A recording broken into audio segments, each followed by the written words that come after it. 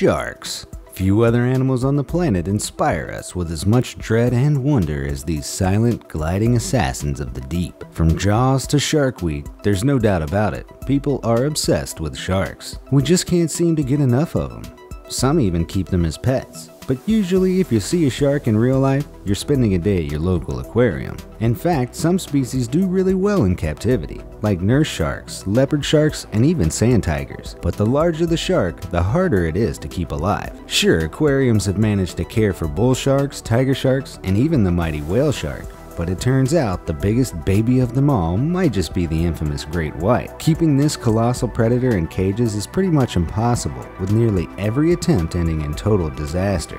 Only one aquarium in the world has ever managed it for more than a few days, and even that was only for 6 months before they were forced to release the shark back into the wild. So just what is it about great whites that makes them so hard to keep? Are they really that wimpy, or is there something more biological going on? How can such a feared predator be so incredibly sensitive? Stay tuned to the end of this video to find out. But before we begin, if you're enjoying the video, feel free to leave a like and chomp that subscribe button. You can ring the notification bell for a chance to be the first one to view new content from our channel. Now let's get this party started. One of the biggest problems in keeping great white sharks in captivity is that they're, well, big.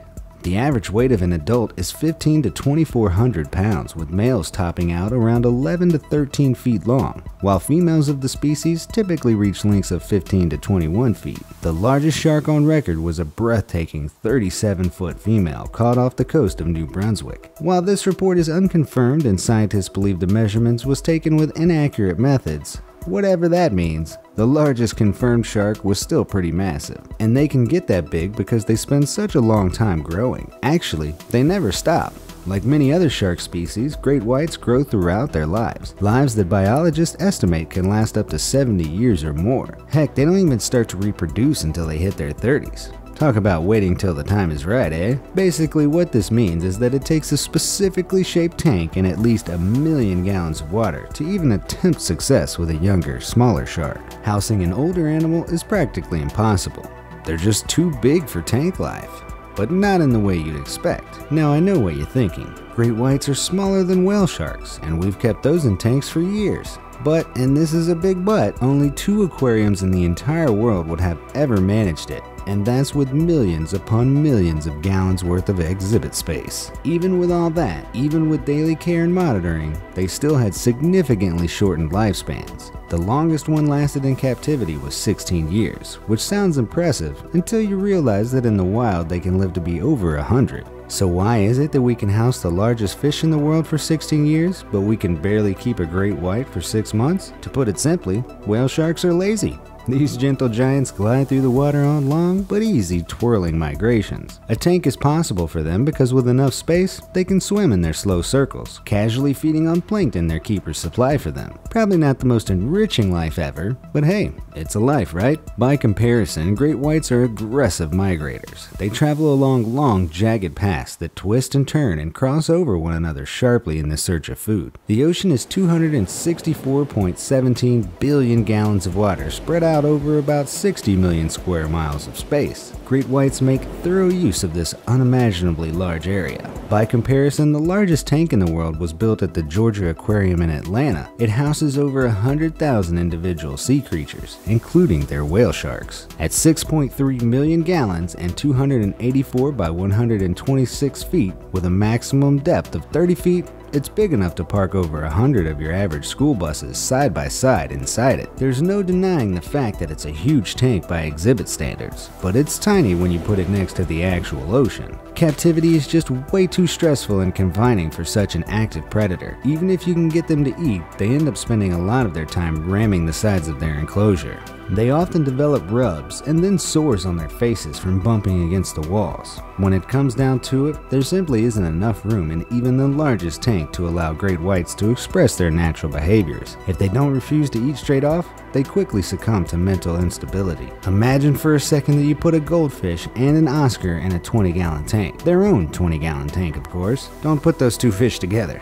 probably won't go well. Anyway, the goldfish has the potential to grow huge in his own right, well and big enough to fill his environment. But as long as the water quality is good and he's got food, then he's fairly content to swim in slow, lazy loops around the tank. The Oscar can swim in there. He can still turn around, but it's not nearly enough room for such an active fish. Sure, it'll work out okay when he's younger, but the moment he's too big, that little guy will start to develop issues like hole in head disease. It's the same with young great whites. Of course, keeping a great white healthy in an aquarium is hard enough, but it's not the only or even the hardest part of keeping these powerful sharks in captivity. Just getting the shark from the ocean to the tank is a colossal challenge. You see, in order to breathe, fish need a constant flow of oxygen-rich water over their gills. Many fish and other sea creatures like eels accomplish this by simply opening and closing their mouths to sort of pump water through. They don't need to be moving to stay alive, but great whites, along with certain other sharks, can't do that. They have to move to breathe. If they stop, they die. That makes catching and transporting them while they're still alive a highly expensive and dangerous process. It requires a transport tank of enormous proportions. Between gas for what would pretty much have to be the equivalent of a Mack truck, the equipment to filter and fill the water the shark was in with the oxygen, you're looking at thousands of dollars. Not to mention the fact that a great white starts to suffer from oxygen deprivation the moment it's caught in a net. Transporting such a large animal without restricting its movement is complicated at best. In most cases, the shark quickly loses oxygen, sinks to the bottom of transport, and either dies on the way or soon after arrival. People have even attempted holding the shark up with a harness and pumping it full of IV fluids laced with oxygen. It didn't matter. The shark still got sick, they still refused to eat, and they still died. Speaking of eating, let's talk about what it takes to feed such a massive beast. Because of course, even that has to be complicated when it comes to great whites. Sharks and snakes often fall under the same category when it comes to deadly predators people are afraid of, and their culinary development is just as similar. One might eat sea life and the other small land mammals, but hear me out. When they're young, snakes tend to eat different prey than they might as they get older. A reticulated python, for example, might start off eating mice or baby rats, but as they grow, they slowly transfer to other foods. A guinea pig, a rabbit, then piglets, maybe even lambs.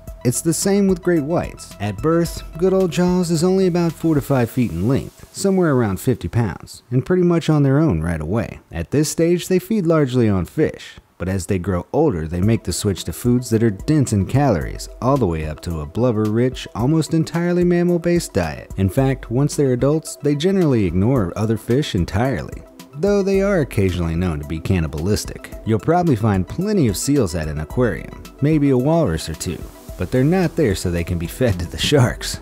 Without the proper food, it's extremely difficult, maybe even impossible for older great whites to get the calorie-fueled energy it takes to keep their systems running. To make matters worse, they're notorious for refusing food in captivity. But even if we could tempt them with a bit of tuna, it simply wouldn't provide what their bodies needed. It'd be like you trying to live on just celery for the rest of your life. It's just not enough. The sharks essentially starve to death, even though they're surrounded by food. Speaking of food and cannibalism, perhaps the final nail in the great white's captivity coffin is their extreme levels of aggression. In 2004, after a well-thought-out, carefully calculated plan, the Monterey Bay Aquarium in Monterey, California captured a small, approximately year-old female white shark. First, they held her in a large net the circumference of what would become her new enclosure. When she readily took the food they provided, everyone cheered. Once they were sure she would eat, they brought in an enormous truck with a large tank on the back. In went the shark, and because she was so young, she still had room to swim and even turn around. After a 9-hour journey, she finally made it to her new home, and for 198 days, or just over 6 months, she swam in a specially designed enclosure. In that time, she grew a whole 14 inches and drew crowd after crowd of inquisitive visitors, bringing in plenty of revenue for the aquarium. She also attacked and killed 2 other sharks. Fearing for the safety of the animals in their care, including the great white, whose nose was now covered in open sores from repeatedly butting herself against the sides of the tank, the Monterey Bay Aquarium had no choice but to release her back into the wild. They made several more attempts over the years with varying lengths of success, and while none of their great white sharks ever died, every single one had to be released back into the wild due to various health concerns. In 2013, the Monterey Bay Aquarium halted its great white program for good. Between limited success and pressure from the public due to the great white's endangered status, it simply wasn't worth it. So what do you think? Did you gain a better understanding of why we can't seem to keep a great white shark in captivity? With enough space and the proper food,